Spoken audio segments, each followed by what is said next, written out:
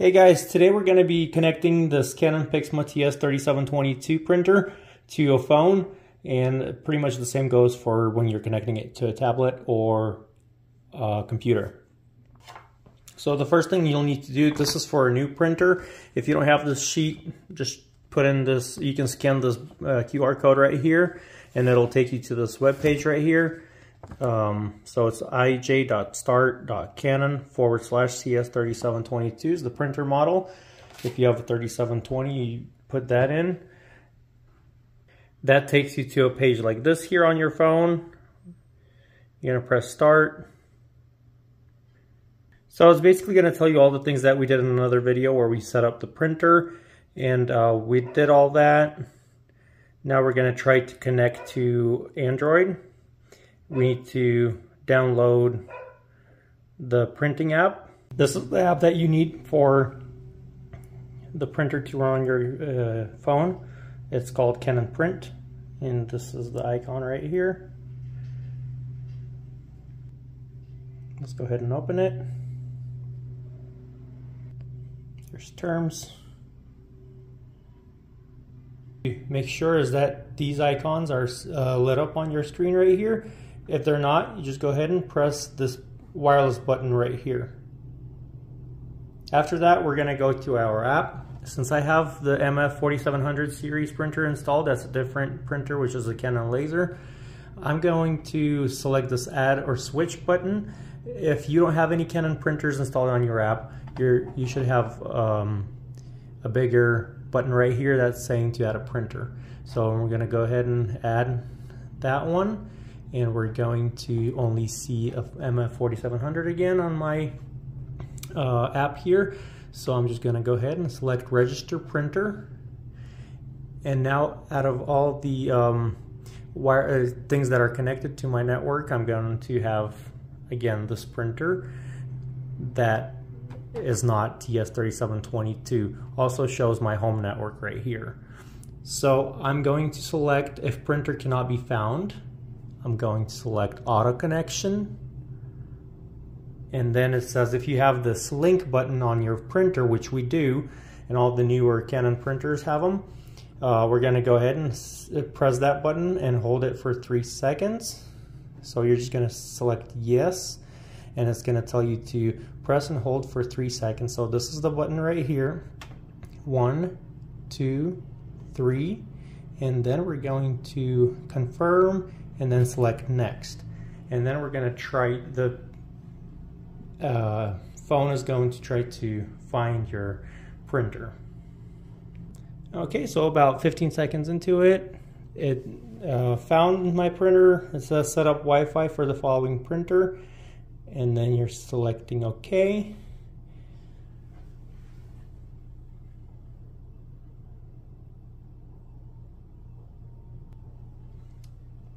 Takes about 20 seconds so far. It switches to processing. You can see things flashing on your screen right here. Looks like it already connected to my home network. So, and it's asking me to confirm that it wants to connect to my home network, which is this one right here, and I'm going to say yes. And then I'm going to enter my password for my home network. So make sure you enter the password that is your home network, not a passcode that you have with this printer. So that is the password that is on your router, or if you changed it, you should know that whoever is in control of your home network or office network will have the password to it.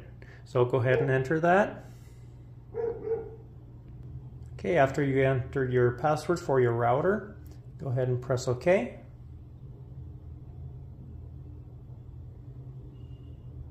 Trying to communicate with the printer, and it says this may take up to 250 seconds, so that's 2.5 minutes. And in while it's doing that, you will see the wireless logo here flashing, and this is kind of like this printer's version of processing, kind of. So we're gonna let it do that. Okay, so that didn't even take a minute.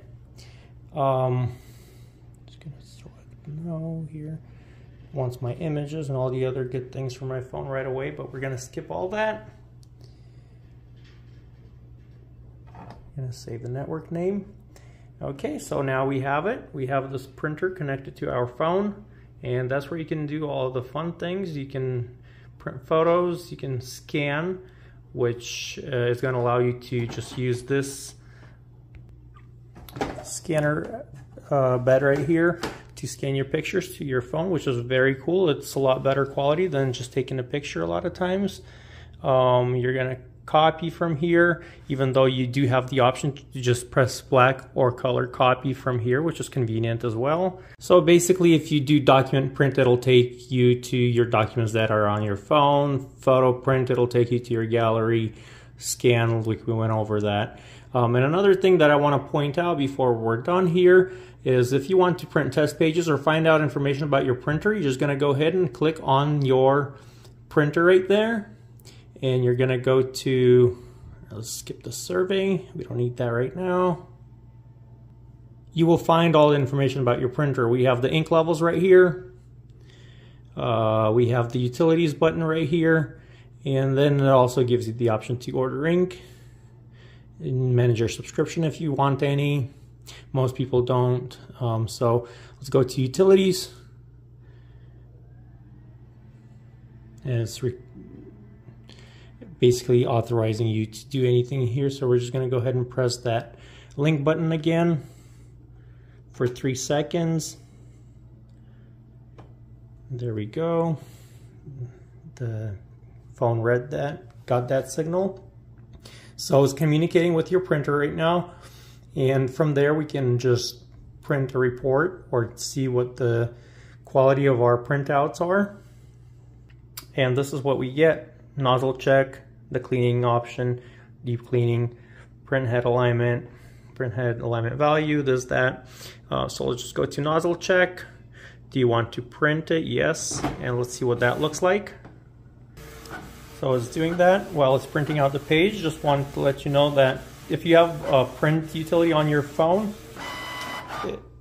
it should be able to find your printer also. So you don't have to just use the app from Canon. You can use the general print utility on your phone, and you should be able to use your printer off of there. So we printed out a nozzle check, and it's 100%. It's very good quality. We have our printer connected, and you can go ahead and start using it and enjoying it. So thank you so much for watching. I hope this was a helpful video, and if it was, please don't forget to like, subscribe to our channel, and have a great day.